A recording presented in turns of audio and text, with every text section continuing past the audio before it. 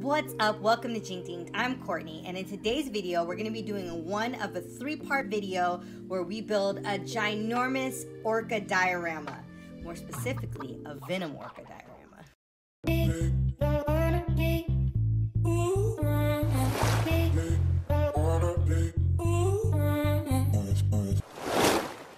This is part one of a three-part video. In today's Venom Orca diorama, we're going to be building the scenery. So the little mountains in the back of the little SeaWorld Orca tank, landscape, or, you know, background materials for this sculpture. So let's get to it.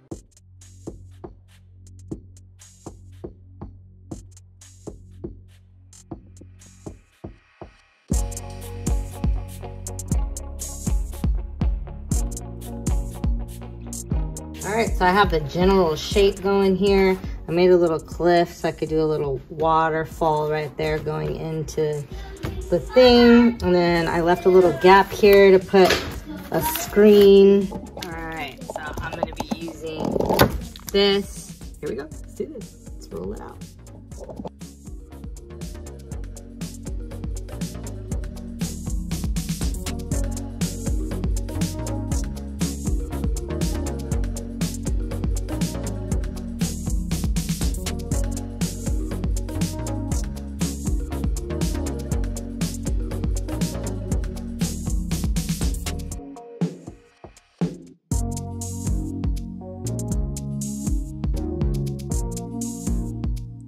Okay, so the structure is basically formed. I just need to smooth like the connections where I attach two pieces of clay so you can't see that. But the bumps and everything is great because that adds to the textures of the rocks. So I'm just gonna take a little bit of tin foil here, ball it up, and run it along the clay to make this texture like so. Texture all over it.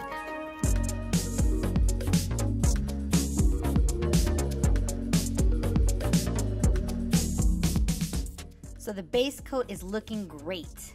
Now I'm going to take this darker reddish color and add it in spots to give it some variation.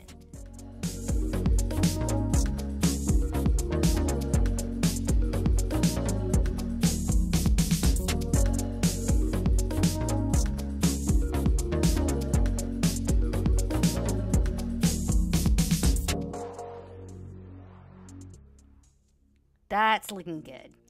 Now I'm gonna make a wash by taking an even darker color, brown, watering it down a little bit, actually a lot of it, so it gets in all the cracks and crevices, and then I'm gonna wipe it away.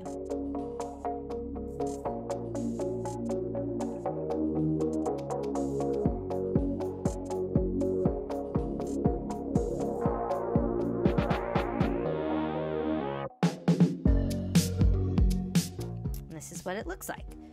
To finish it up, use a super light color and dry brush it. To do this, I'm gonna barely get any paint on the brush and then very quickly brush it on.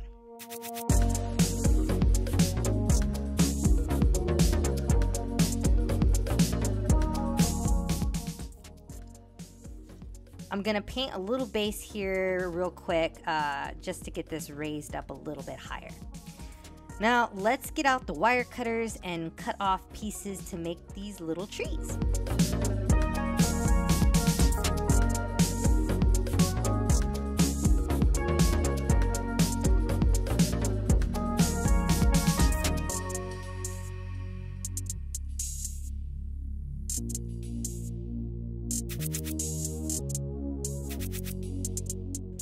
And here they are in different sizes. I'll go ahead and glue these down with a hot glue gun.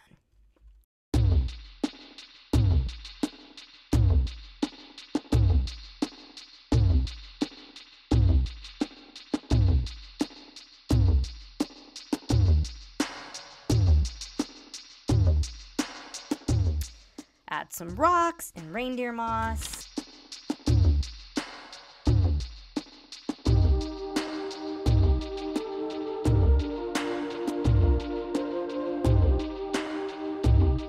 To make the screen, we're going to take an old phone screen protector and break it up a bit.